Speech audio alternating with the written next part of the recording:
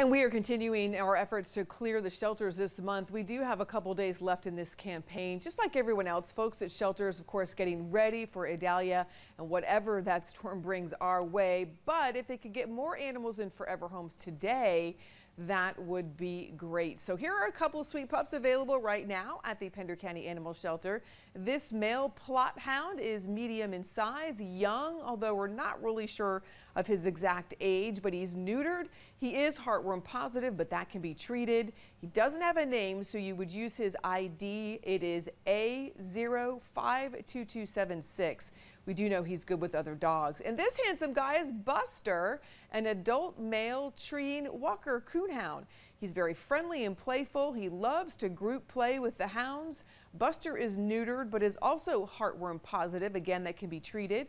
The Pender County Animal Shelter open weekdays from 8 to 5 and Saturdays and Sundays from noon to 4. The number to call is 910-259-1349.